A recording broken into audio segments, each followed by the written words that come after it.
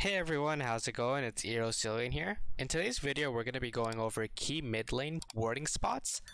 These are going to be really important for you guys. Warding is a really underrated concept in the game, and if you have these down, I'm sure you're going to have one thing down to help you climb. So the first one we're going to go over, assuming you're the blue side, is the 120 chicken ward, okay? As mid laners, you kind of want to drop this ward because it's going to prevent you from dying to a gank before the 5-minute mark. And let me explain why. Right? Say you know the enemy jungle starts on red buff. Okay? The only way you know this is through this ward, right? You can assume maybe that, you know, they're top lane leashed because he showed up late, but you'll find that the higher elo you go, a lot of players tend to maybe fake leashes. Some junglers will go leashless. So it's best to have evidence rather than just make assumptions. So with this ward, if you drop it at 1 minute 20 seconds, it'll actually last until 250. That's a pretty long time, especially because it takes about 2.5 minutes for junglers to usually clear one side of the map. So assuming their jungler starts red, right? Because you have this ward, you're going to be able to, you know, see them, you know, do this camps, maybe do chickens and then cross over. It's really ideal because you know for the first 2 minutes and 2.5 minutes, for example, you're going to potentially get ganked from this side. Their jungler can either gank top or mid, and it's your responsibility to communicate to your top laner that their jungler is here. And as a mid laner, you want to be playing on this side of the map. Okay? If we draw this mid line, you want to be standing over here because it's a lot harder for you to get ganked while you're standing on this side. Okay? If you're standing here, it's a lot bigger of a gap close than if you were to stand maybe here, right? You see that? So you always want to stand directly opposite from where the enemy jungler is, right?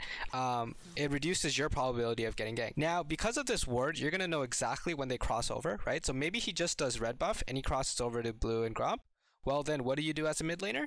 You position yourself accordingly. You now stand on this side of the map, right? If their jungler is over here, you want to stand directly on the opposite side, okay?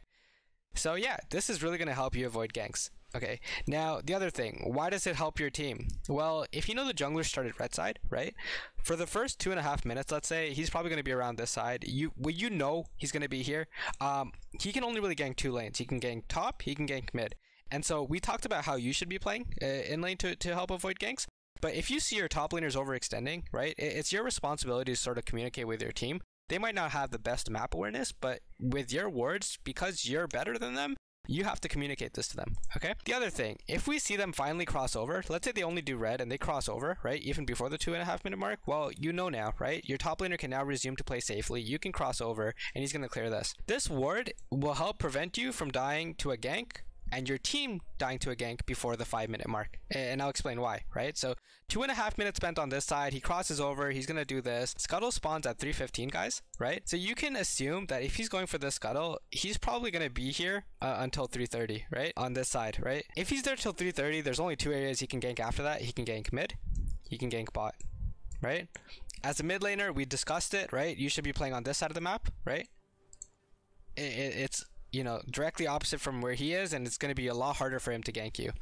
On the contrary, if you see your bot lane's overextended, so if you see, let's say your bot lane is pushed up here, right, like they think they have crazy prio, they're pushed up here, and you know their jungler's around, you need to ping them back and communicate that their jungler's there and they can back up.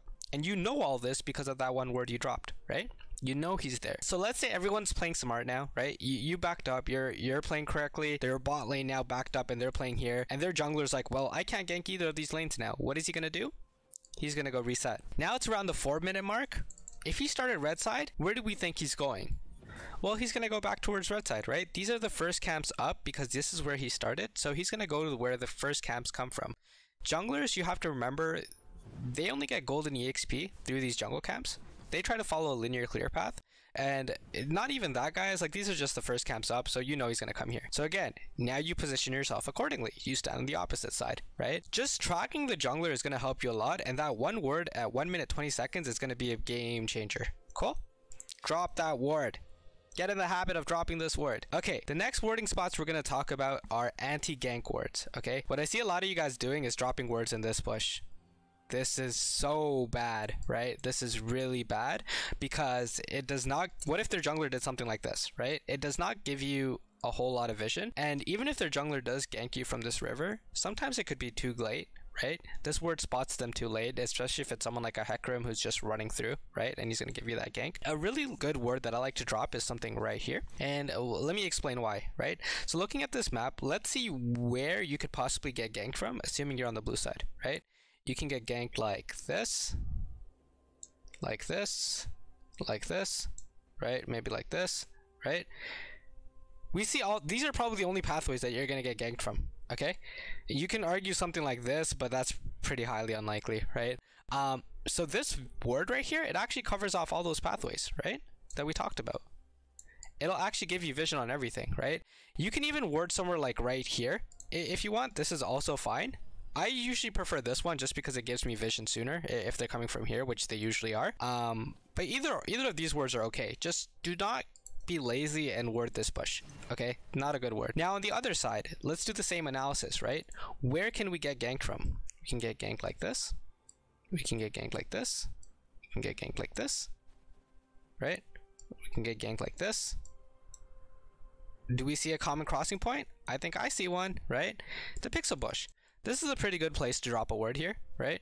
It'll cover off all the pathways we talked about, right?